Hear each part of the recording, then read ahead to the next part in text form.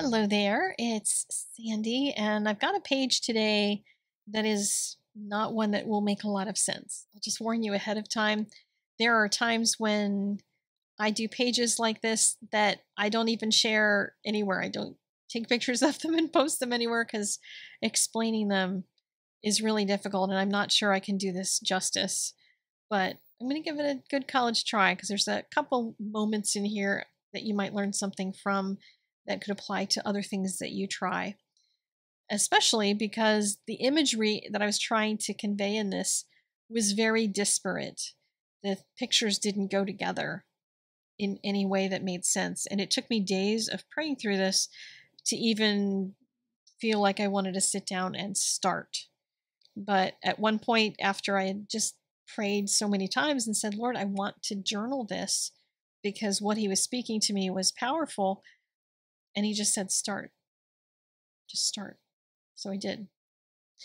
The imagery in Isaiah chapter 4, there's a point that it talks about a glorious branch, the branch of the Lord being just glorious. And to me, glorious meant like filling the sky. It was glorious and huge and gold and shiny. And like that was one image. And then there was the pillar of cloud and then the fire, that whole juxtaposition, day and night. And where does the branch go then? What happens to the branch in this? I mean, it was just so many things. Could have been journaled in two different Bibles, so I could do the branch in one and the cloud and the fire in another one.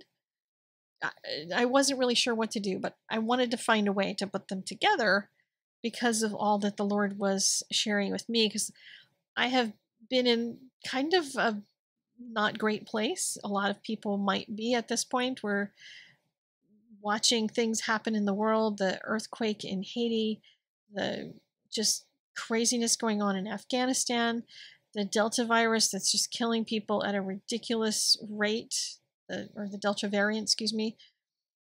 And a friend of mine had just called a few days back and told me that her 24-year-old daughter died of COVID.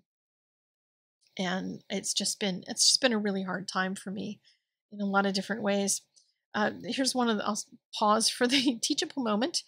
I was trying to paint the branch in the sky once I got that sky down, and I didn't like how fat the branch came out because I used too much water in my brush.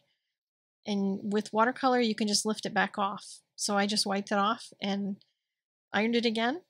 And so it was nice and dry that I could start all over again using a brush that had less water in it. And I'll just dip it into the paint, but then wipe it off on a towel or something so that I don't have all that water flowing out, and it's going to make an easier branch for me. So anyway, back to, I didn't even know where I was. I've lost my mind now. But I was trying to figure out how to picture all of this, because the Lord was reminding me that day and night he is my shelter. He is my protector. He is the cloud over my head that is keeping me sheltered in the storm, which is also part of that verse. I've been doing a study on shelter because I feel like I need that. I feel like we all need that. I feel like my friend needs that. She's just so distraught, rightfully so.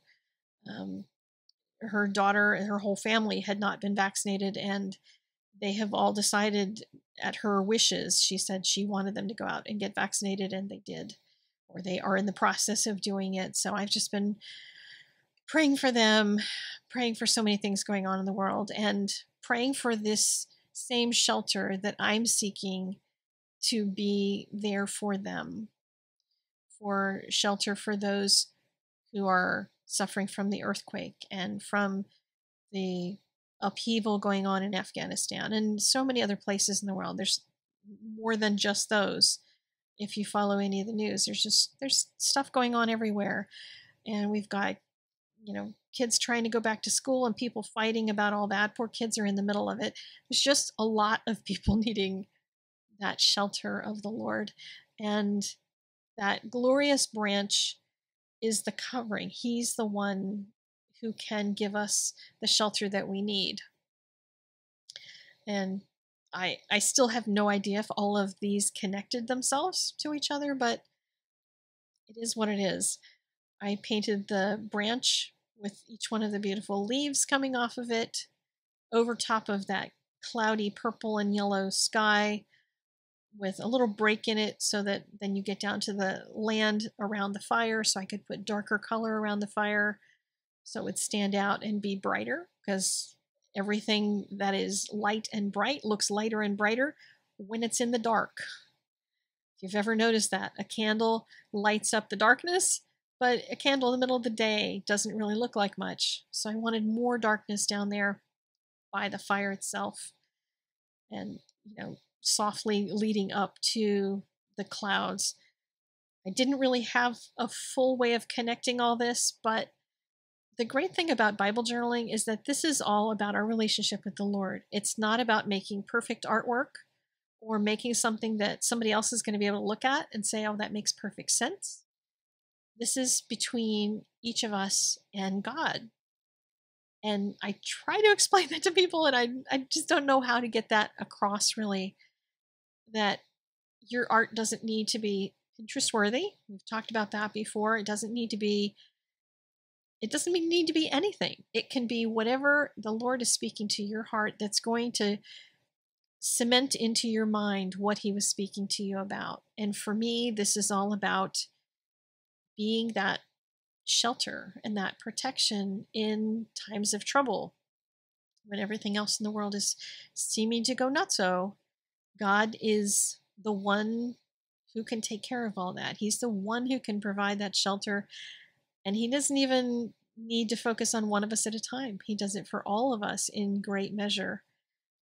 And that's just a truth that never gets deep enough, because every time I think about it, I think more deeply and more, I understand it at a deeper level. And then the next time I ponder it, the Lord takes me even deeper still. So it's a truth that we can't ever get enough of. So I've added with white pen some of the details of the fire going upward and dots around it like the sparks and the embers, as well as gold pen. I put some gold pen in the branches to make them more of that gloriousness, as well as the sparks around the fire. And the tip-in will have all of the journaling on it. I did add a little bit of text on the page itself, a little bit from the verse. Did stop here because I decided to put some highlights on some of the leaves with the white pen, and then added more words into the page itself. But you can see the shiny gold in my crazy wild branch with all its doodles on it. This just doesn't make any sense, but it makes sense inside my head, and that's what matters. But God's faithfulness is with me day and night, and that is the truth. That I want to hang on to in all times, good times, bad times, all times. All right. Have a wonderful week. I will see you again next week. Take care.